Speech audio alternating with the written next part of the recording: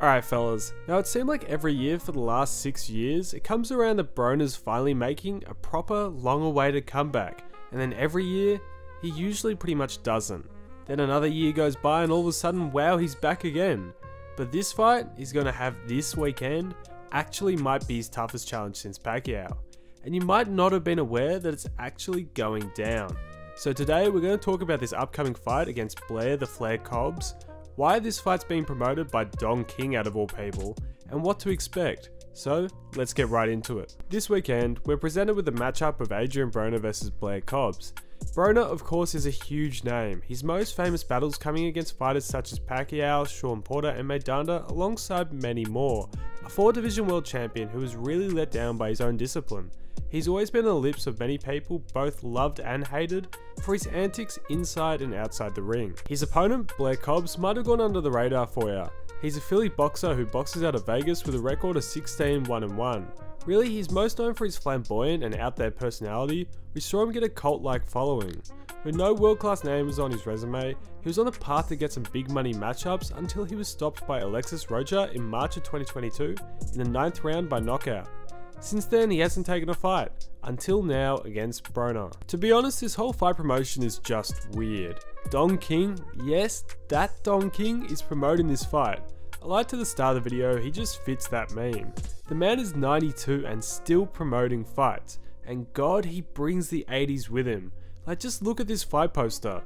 It's just like he's got his 14-year-old grandson to design it, and to be honest, I wouldn't be surprised if that's actually the case. All 5 promotions I've seen lately from Don King look straight out of 1984, including that last Broner fight, and somehow a Dubois fight? But that Dubois fight just shows that King is still up to his old tricks. Now of recent, King has tried to make a comeback with his biggest signing being Broner, and of course the second biggest being Cobbs. So weirdly, when this fight was announced, I didn't even realise, because it was at the bottom right of this fight poster saying that the fight was going to happen only if Broner actually showed up. Now, I'm not a marketing genius, but this is a pretty fascinating way to sell a fight. When I saw this, I was just like, yeah, this fight isn't happening. It was just teased to sell tickets to whatever that main fight is. But no, this fight is actually happening. And I think I won't really believe it till fight night, but yes, it's happening. And I gotta say, I'm kinda excited for this fight. Just from the announcement, I thought it was really too good to be true. Both are loudmouth, exciting boxers, and both will truly bring it on the night. I really thought, like other Don King fight nights, that it would all go under the radar for everyone. Usually there's little to no promotion. By the time people know what's happening, the fight's over and Broner's mouthing off in 240p and it's already been posted all over Twitter blog accounts. Yet, we actually have got some promotion out of this fight. I put this down to the two fighters themselves. Both of them have massive egos and have massive mouths. The first thing I saw were the both of them mouthing off at each other at some sort of open workout, but then people were saying they were training at the same place and it wasn't an open workout. But to be honest, I have no idea. Either way, there was a little clash which seemed to generate some hype. Then yesterday at the official press conference, once again, please hire someone to do better. Like, look at that lightning, bro. It's just bad. But Broner admitted to some interesting actions during the press conference, and that's probably the only reason you've heard about this fight. So with all the craziness aside, this fight is set to take place in a couple days, and well, what should you expect? Well, Cobbs is known for his high energy, aggressive style, relying on his speed and athleticism. He fights in a southpaw stance and is usually pretty unpredictable.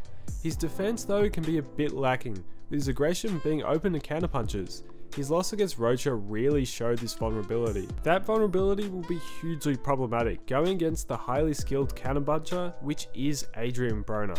Broner has really good defense and uses the Mayweather-ish shoulder roll to deflect punches, creating openings for the counters.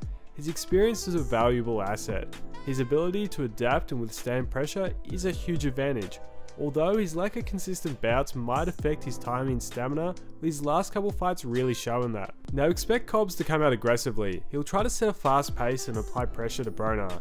He will likely aim to disrupt Broner's rhythm and capitalize on any defensive lapses, while Broner will likely focus on defense and counterpunching, aiming to exploit an aggressive Cobbs. His IQ will be crucial in setting traps and finding openings. Who do I expect to win? Well, I think Broner will probably snatch the victory. He looks like he's in the best shape he's been in for a little while, and if he's had a proper camp, it's hard to go against him.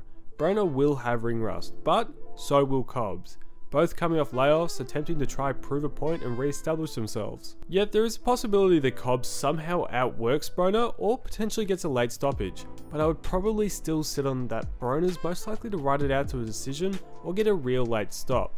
Overall, the fight promises excitement due to its contrasting styles and its incredibly high stakes for both of them, as it really signals the end of the loser's career. Cobb is seeking to prove himself against the veteran, while Broner's trying to put himself out there once again as a top name. But I want to hear what you think. Have you heard about this fight? Thoughts on who would win, and I'd also love to hear your thoughts on Broner, Cobbs, and especially Don King. But just quickly though, if this is your first time watching one of these videos, my name is Cloister and I make boxing and fight sport related content, and I really hope you enjoyed the video. If you did, I would really appreciate it if you would consider liking or subscribing. But hope you enjoyed the vid, and I'll catch you in the next one.